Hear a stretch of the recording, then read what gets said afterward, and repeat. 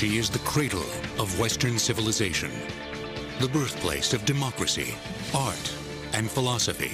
But construction and excavation threaten to destroy her past. This could have been the disaster of the millennium. One of the largest engineering and archaeological feats in Europe is digging through layers of ancient history, transforming Athens into a 21st century metropolis. Now, the Athens subway on Modern Marvels.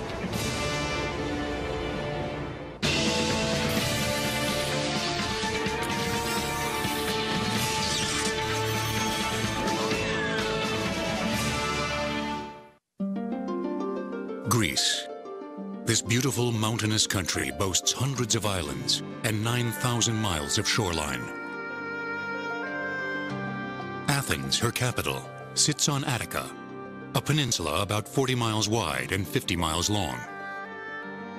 Ringed by mountains, high-rises share the Athens skyline with crumbling ancient structures.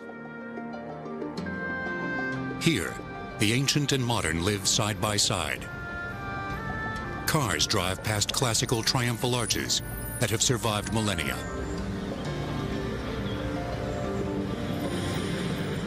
Over the last 30 years, the population of Athens has doubled to nearly 4 million. 1.5 million people live in the dense, busy heart of the city, compounding its long-standing reputation for car pollution. Known to erode the smooth surface of marble, damaging ancient buildings and statues. If you think of the classical antiquities of Athens from the 5th century BC, those antiquities suffered less, really, over 2,500 years than they did in 25 years of automobiles circulating in the city of Athens. Many Athenians struggle to work on Line 1, Athens' antiquated urban train system. It is a single line, which only runs between Piraeus on the coast and Kephissia in the north. Transport in an urban setting is vital to the quality of life of every major city. Athens is not an exception. On top of this daily demand, the return of the modern Olympics to Athens in 2004 created an enormous influx of people who were required to use public transportation to and from the Olympic facilities. Everybody was recognizing the need to improve the public transport system. Everybody knew that this could not be done by constructing more roads.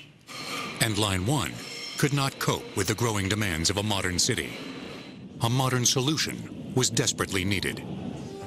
Modern Olympics, which were reinvented at the end of the 19th century, only exist because there were ancient Olympics. And so in this interesting twist, it's ancient history, the ancient Olympics, that leads to the modern Olympics, that leads to the technological marvel of the Athens Metro. The plan called for 2 new underground lines. Attica Metro's lines 2 and 3 would intersect with the existing Line 1, providing 12 more miles of line and 20 new stations. The original schedule for constructing the Athens Metro, when the contract was signed with this French, German, and the Greek consortium, was for completion by the end of 1997. In 1993, Athens residents watched as the 2 gigantic tunnel boring machines, or TBMs, nicknamed Metro Mouse, arrived to bore tunnels under one of the densest modern cities in the world. The TBMs would have to dig under some of the most recognizable architecture of the ancient world, through ground containing some of the oldest artifacts of Western civilization. Not everyone was pleased to see them. There was tremendous debate and worry about whether it would work, whether these tunnel boring machines would chew up all of ancient Athens as they made their way underneath the streets of the modern city. Would they just be spitting out the refuse of thousands of years of culture as they inexorably marched toward, the next breakthrough? The new lines would form a large cross, intersecting in the heart of the modern city, which had been built over layers of the ancient city. Several of the new stations were close to, or even inside, the old city wall, one of the richest archaeological sites in the world. Since they've been inhabiting the same spot for thousands of years and living in exactly the same place, the archaeological history of Athens has built up like layer upon layer in a cake over the centuries. And all you need to do is take a teeny little slice in that cake, and you are immediately plunged into centuries, indeed millennia, of riches of archaeology. The careful scientific archaeological excavations carried out during the Metro project give us a window into the ancient civilization. Along with coins, lamps, and pots, water pipes and roads tell us about Greece's engineering feats before it was annexed by Rome in 148 BC. They had roadways with drainage, with surfacing, with tunnels and pipes to take away wastewater, and above all to bring fresh water, extending over an enormous amount of ground, and bringing to the people a quality of life that we never had this kind of physical evidence for in previous times. And so we see how there really was an ancient technological marvel. The modern technology let us see the application of the ancient technology in a way that gives a completely new dimension to our understanding of ancient Athenian life. To build a metro in Athens at the end of the 20th century meant vast tracts of history had to be cut into. The archaeologists would have to perform rescue excavations, working within a limited time frame to map, record, and preserve thousands of artifacts across 18 sites, exposing over 40 square miles of ancient civilization. Obviously is a very difficult marriage between the archaeologists and the engineers. The engineers want to do things as fast as they can. The archaeologists, of course, have their own time frame, which is opposite to the engineers.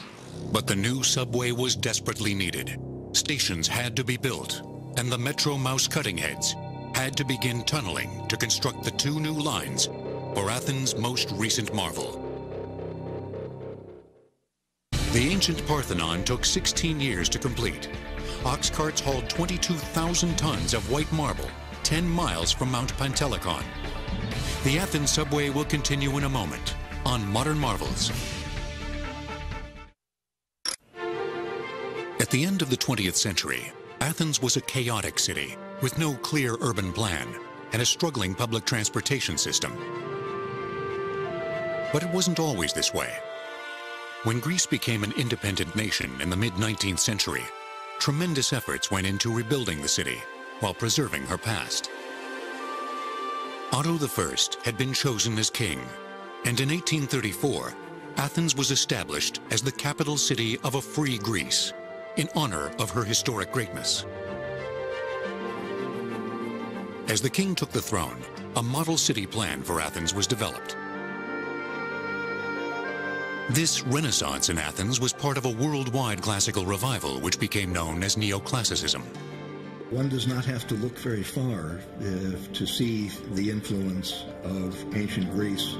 The founding fathers were all classical scholars. Neoclassicism was the first truly national architectural style in the United States. It also inspired a revival of the Olympic Games.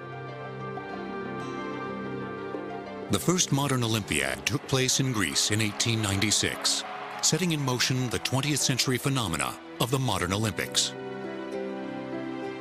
Line 1 serviced these early games and continued to grow north, eventually reaching the suburb of Kifisia. The history of Line 1 starts a number of years after the Greek Revolution, when the port city of Piraeus needed to be connected with Athens. The first stage of Line 1 was constructed on or just below the surface. It was one of the earliest urban transport systems in the world when it opened in 1869. When the lines first started running, it was running on a single track with steam engines. Slowly, the line expanded further north. As it grew into the city, they used the time-honored cut and cover technique also used in Paris and New York. First, a large hole is excavated, supporting walls are built. Then a roof is constructed before reinstating surface conditions. Towards the end of the 19th century, more and more people traveled to Athens to experience her classical glory. But the events of the 20th century overtook Athens' development. She was involved in both world wars and suffered under Italian and German occupation. She then endured a bitter civil war from 1946 to 1949, in which more than 1 million Greeks were killed. Fighting in rural areas led to a mass migration into Athens, causing social and economic chaos. The explosion of the development started after the Second World War. The government didn't apply many regulations, and they just let people to build high buildings in the center, and that created many problems. This caused an unplanned dense sprawl of poorly made housing. Late into the 20th century, Greece continued to struggle for stability until democracy was restored in 1974. Today, Greece is a parliamentary republic. The crowded city, a result of its recent past, further complicated the engineering of the new metro project. Lines 2 and 3 would radiate out in 4 directions from Syntagma Square, connecting the suburb with downtown Athens. It was impossible to open up huge cut-and-cover trenches in the middle of the city. Instead, the existing infrastructure forced Attico Metro to dig some of the central stations from the bottom up. A small service hole was dug, through which the giant station cavities were excavated under the bustling city. At interchange stations with Line 1, like Ammonia and Monastiraki, the old stations had to remain open and in operation throughout construction, creating even more of a challenge for the engineers. Outside of the city center, however, most of the new stations could be constructed in the same way as Line 1, using a modern version of the cut-and-cover technique. An open trench is excavated. The sides are retained by strutted or reinforced concrete pile walls. A waterproof membrane is then laid. Formwork follows. Finally, a slab roof is put in place, and the area above is backfilled. These stations then had to be joined by tunnels. 2 huge tunnel boring machines, or TBMs, specially designed by Mitsubishi in Japan, have been manufactured in France and were assembled on site. Each TBM was fitted with a 13-foot diameter cutting head, made up of 8 spokes with drag bits and single disc cutters. Costing over $20 million, each machine weighs 1,650 tons and is 459 feet in length. TBMs can excavate at depths of 20 to 92 feet below the surface.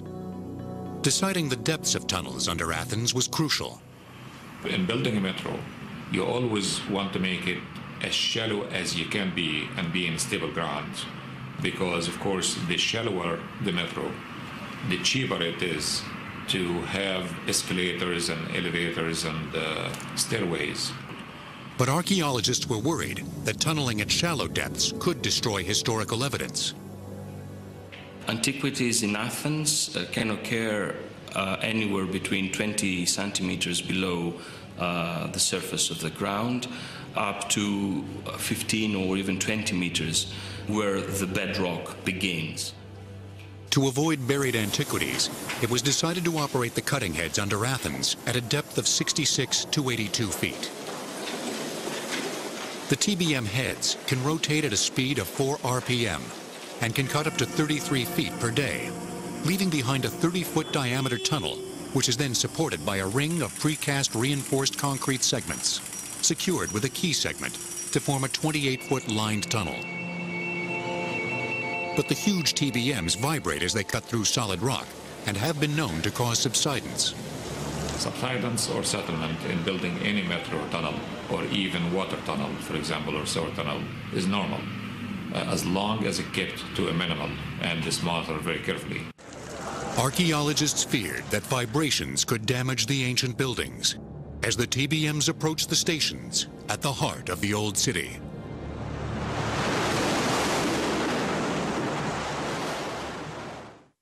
The deepest underground system in the world is thought to be the Pyongyang Metro in North Korea. Tunnels are as deep as 393 feet below the surface. The Athens subway will continue in a moment on Modern Marvels.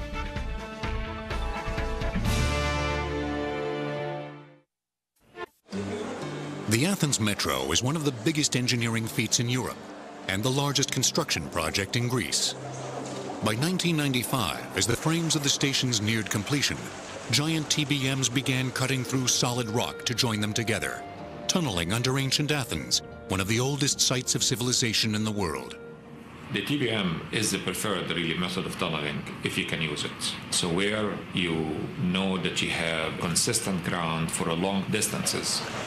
The TBMs are computer operated, electrically powered, and hydraulically driven.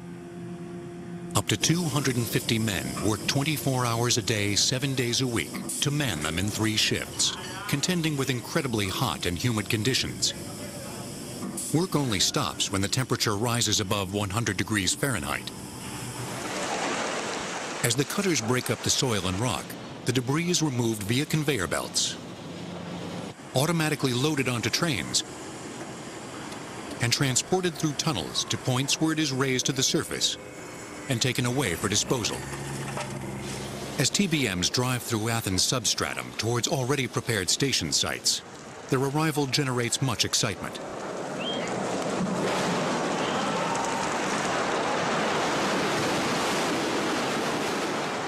Each time a TBM breaks into a station with pinpoint accuracy, there are celebrations at its safe arrival.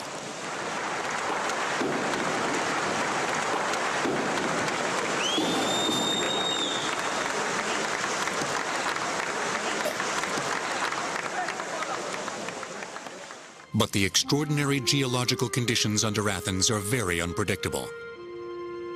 Despite surveys and hundreds of boreholes, in a space of 33 feet, the geology can change from hard rock to soft rock, or even shale. Because of this inconsistency, tunneling methods had to be adapted to suit conditions. For a section of Line 2, another machine specially designed to deal with softer rock was brought in.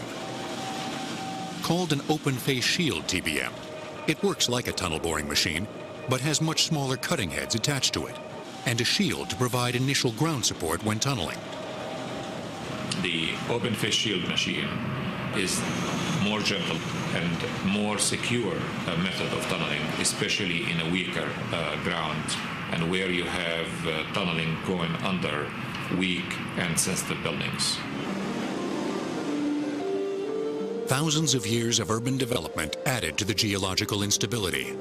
In areas like Panepistimiou, landfills and ancient water wells litter the naturally unstable subsoil. When the water vanished from the well had to be filled up. Usually it was filled up with rubbish, with broken pots that were useless for the household. Sometimes when a well was cut into, artifacts cascaded into the tunnel. If and when you discover something, then the involvement of the archaeologists become really the driving force, not the engineers. This ancient debris is a treasure trove. All that became a very important archaeological find, which gives us an insight of everyday life. Because ancient Greeks, like modern Greeks, wanted the new. They wanted the latest. They did not want to use last year's pottery. They wanted to use this year's pottery. The decoration, the shape, the style of the pottery was continuously changing. You can work out the chronological development of these pottery styles. When the archaeologists had finished their work, the engineers moved back in to repair the collapse and minimize any further settlement by pumping concrete deep underground, directly in front of the TBM's cutting head. But in some areas, the threat of subsidence from the TBM and the open-face tunnel boring machines was considered too great a risk for the ancient buildings above. Because of the presence of many beautifully preserved early Christian churches, the tunnel connecting Syntagma Station to Monastiraki Station inside the city wall, and then on to Keramikos, proved the most difficult. The route of this tunnel had already been changed because it went under the Greek Orthodox Cathedral. But the new rerouting then meant the TBM would have to cut under the Byzantine Church of the Kapnikoria, built in the 11th century AD. There it stands in the middle of Athens as a concrete symbol of 1,000 years of Christian faith in Greece. Amidst the bustle and congestion and high-rise buildings of modern Athens, there it's a quiet oasis whose art and architecture speak to the long-term continuity of Christianity as such an important part of Greek culture. For this section of tunneling, the engineers resorted to a technique called the New Austrian Tunneling Method. Developed in the 1960s, this method of tunneling provided a much more controlled environment for tackling particularly difficult ground conditions. The tunnel is constructed by slowly digging out segments of the whole diameter. Each segment is then supported with steel arches and reinforced with wire mesh, sprayed with shot concrete, and further strengthened with rock bolts. The lining becomes an integrated part of the rock mass and limits subsidence to the highest possible degree. Until the side segments are complete, the center of the tunnel is left alone in order to provide extra support, protecting the buildings above. This is then dug away to create an oval tunnel. Using the New Austrian method had prevented any major surface damage along this route. However, progress is reduced to 10 to 16 feet of tunnel per day, whereas TBMs can dig up to 33 feet per day. But as soon as the digging began at the Monastiraki Station, one of the central station sites being dug from the bottom up, unacceptable levels of subsidence were occurring.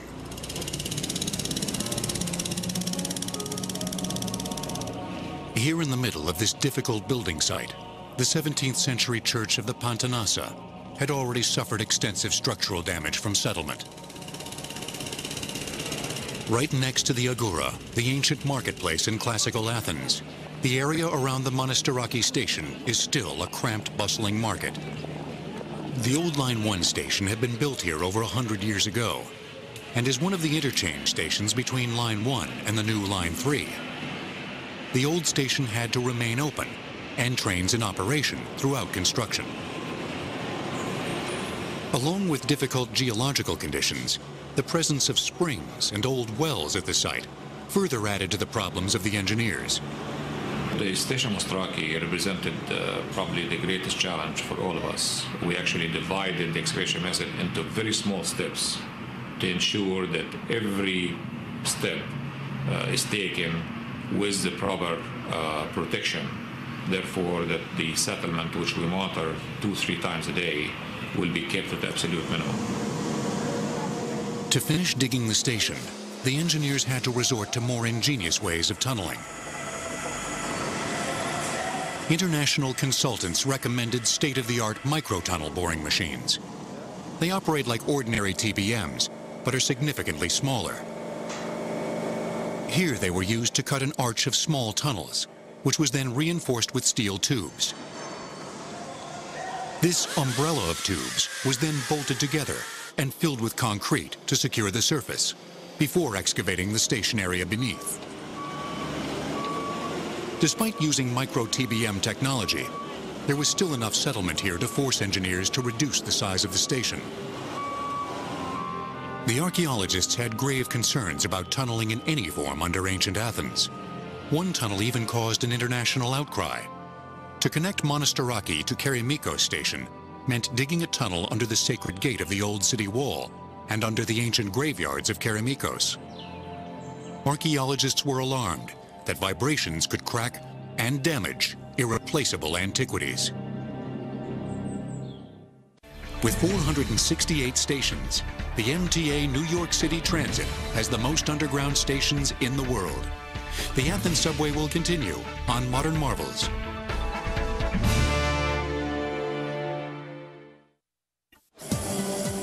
Under modern Athens, engineers struggled with a variety of tunneling methods to cut through the unpredictable substratum in building the new lines 2 and 3 of the modern metro system. Alongside them, archaeologists struggled to conduct their work. The Ministry of Culture, working hand in hand with the engineers of Attico Metro, had identified key areas of archaeological interest.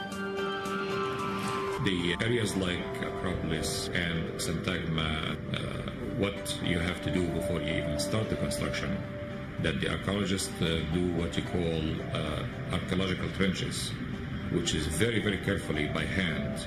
You expose the surface layer by layer.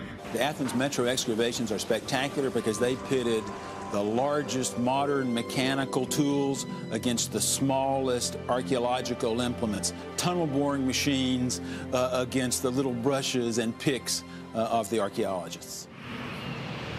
They would have to conduct their painstaking work within the engineers' much shorter time frame. The rescue digs involved more than 50 archaeologists who recorded and researched the areas, assisted by as many as 200 laborers who worked around the clock. In total, 18 sites were excavated, exposing over 213,000 feet of the center of one of the oldest sites in Western civilization.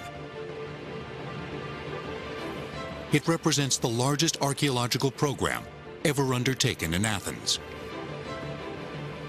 More than 30,000 movable finds were produced during the project, which cover a time span of 25 centuries, from the 17th century BC to the 8th century AD. Perhaps the most outstanding artifact found in the metro excavations was discovered almost entirely encased in rock. When carefully chipped away, it revealed this beautifully crafted bronze head, made in classical Greece in about 480 BC. Very few large bronzes survive from antiquity, even fewer from Greece. It's because bronze was a reusable material, also an expensive one. It tells us a tremendous amount about what public monuments might have looked like in ancient Athens. But he's still got his eyelashes, he's got inlaid copper eyebrows, inlaid eyes survive. It's an unparalleled piece. But the vast majority of the artifacts were more ordinary domestic objects. More than 500 movable finds were displayed in an exhibition in Athens called The City Beneath the City. They are fractions of everyday life, and they show items that these people used at home, in the playground, at school, in political, religious life, or took with them after death. Several of the central station sites were situated on ancient burial grounds just outside the old city wall, where thousands of new graves were uncovered. Ancient Greeks throughout their history always wanted to keep dead away from the inhabited areas. When they had walls, the dead were buried outside the walls. The ancient Greeks generally made tombs for their dead, and stone coffins often preserved their contents intact. In classical times, various religious and civic observances were practiced around burial rites. The Greeks buried their dead with a number of burial gifts, which were meant to suggest who the deceased was in their lifetime. So soldiers are buried with their weaponry, athletes are buried with their athletic paraphernalia, wives are buried with household items, and so on and so forth. Every Athenian was in death the person who were in their lifetime. Children who had died were buried with their favorite toys, like these clay figures.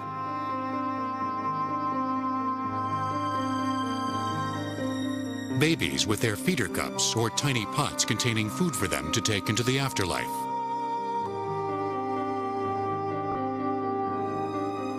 The oldest exhibit in this exhibition is a pair of pots from the Mycenaean period, dating in about the 17th century BC. They come from the grave of a child in the area of the Acropolis station. This child's burial is unique for two reasons. One, that it belongs to a period of the Bronze Age civilization which is not well documented, the transition from the Middle Bronze to the Late Bronze or to the beginning of the Mycenaean era. And secondly, that the vases themselves are shapes that we normally associate with mature adults. At the Kerameikos station site alone, over 1,000 new tombs were found. Some graves had more unusual contents, like this one for man's best friend. Pet cemeteries are not a modern invention. This beloved pet was laid out there with his leather collar studded with bronze discs and actual glass perfume bottles in with him, which is surely an expression of the close bond between the family and this beloved pet. As the rescue digs came to an end, the bulldozers moved in. New stations and tunnels needed to be built. The most controversial stretch of tunneling to connect Monastiraki Station to Kerameikos Station was to be cut under the ancient suburb of Kerameikos. In the ancient world, Kerameikos was described as one of the most beautiful districts of Athens. It was the potter's quarter, the place from which we get the word ceramic. Located just outside the old city wall in the shadow of the Acropolis, it is the site of the largest and most ancient cemetery yet to be found on Attica. It also bears testimony to one of the most tragic episodes in ancient Greece, a plague that devastated Athens in 430 BC during her war with Sparta. The great war that Athens fought with Sparta brought them behind their walls for defense, and a great epidemic struck them. This disease killed thousands, and as the excavation shows, led the Athenians to pile the corpses one on top of each other in these communal graves, giving up their traditions of individual burial because the tragedy was so overwhelming. The Greeks did not usually practice mass burial, but during the plague, wrote the Greek historian Thucydides, the Athenians were so sure that the end of the world was coming that they left their dead in the streets. Potentially, through DNA analysis, we might be able to settle some questions regarding the nature of this plague itself. What was the disease that carried off these citizens? We have descriptions of the symptoms in Thucydides. There has been a lot of speculation about what the actual disease was, but since we now actually have the bones of citizens that died as a result of this plague, we might in fact be able to pinpoint what precisely the nature of it was. Originally, a TBM was to have cut beneath the ancient fortifications, under the bed of the Eridanus River, which in classical times ran out of the city beside the sacred gate and on under the ancient graveyards. This plan caused a storm of opposition from archaeologists, who were concerned that the tunneling could damage irreplaceable antiquities. As a concession, and to ensure that there is not even slight possibility of any damage to the ancient cemetery, we agreed with the archaeologists to proceed using this new Austrian tunneling methods, which is much more careful and gentle method of tunneling. But still, the archaeologists were not satisfied. Attica Metro finally agreed to reroute the tunnel. But to connect to Kerameikos Station, which was already under construction, they would still have to cut under a corner of the cemetery. And that corner was below the Street of Tombs, in the Kerameikos neighborhood containing important pieces of classical funerary art. The ancient sources tell us it was the most beautiful suburb of Athens. It was also the place where Athens commemorated its war dead, where the national memorial of the fallen soldiers was located, and where many tombs with beautiful works of art were placed. It was a sacred place of commemoration. The Greek, French, American, and German archaeologists joined hands to oppose the tunnel under the cemetery. The European Union stepped in, and by April 1998, the Greek government called a halt to tunneling under the cemetery. The Kerameikos station was abandoned. In planning any project in an ancient city, you have to plan considering the impact of the archaeology. So we added 12 months to the schedule to allow for such activity. But Attico Metro now believes that the archaeological digs delayed the project by up to 2 years at a cost of nearly $50 million. Behind schedule and plagued by delays, the engineers struggled to complete the base project in time for the new millennium. At 33.5 miles long, the Seikan Tunnel in Japan is the world's longest railway tunnel. The Athens subway will return on Modern Marvels.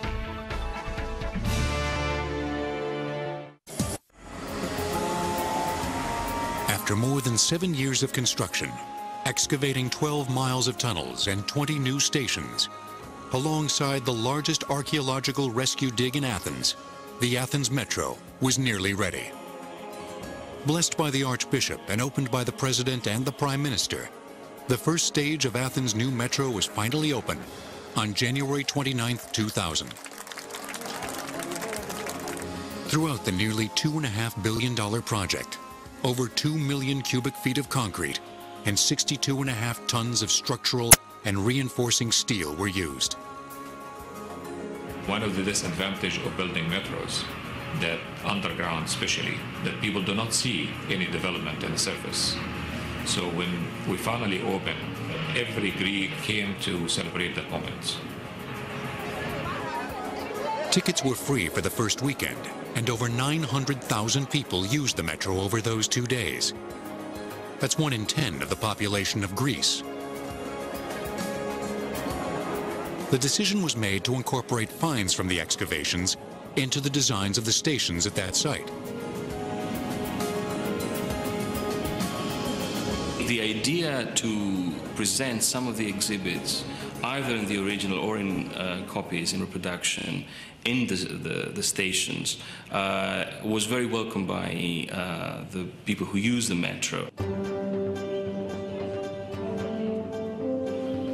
As people saying that we don't have a museum within a metro, but a metro within a museum.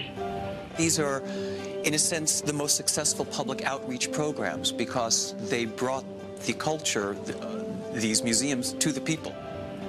And it gives a sense of continuity to reassure the Athenian but also the international public that no damage was suffered to the remains of the past during the project. More than 400,000 people use the new metro daily, effortlessly transporting them around the center and out into the suburbs. Trains run for 18 hours a day between 6 a.m. and 12 p.m. In rush hour, trains run every 3 minutes and every 5 to 10 minutes in non-rush hour. As people change lines by walking along these impressive marble corridors, they can enjoy not only ancient artifacts, but modern art too.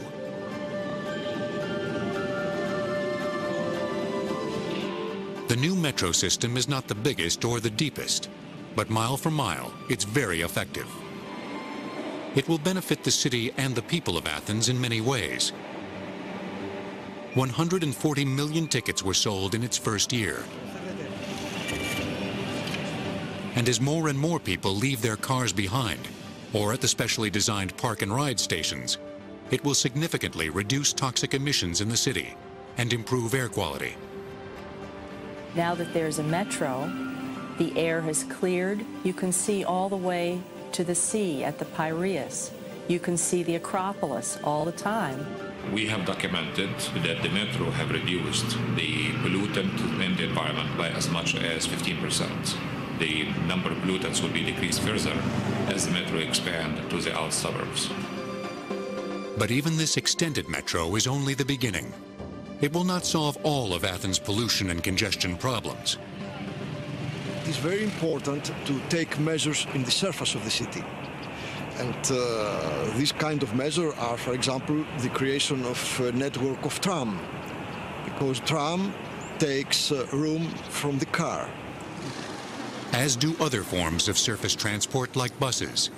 Athens already has the largest fleet of gas-powered buses in Europe. For the 2004 Olympics, Athens linked archaeological sites through leafy pedestrian routes between the ancient marvels at its center. It is partly because of the metro that the ancient spectacle of the Olympics returned to Greece.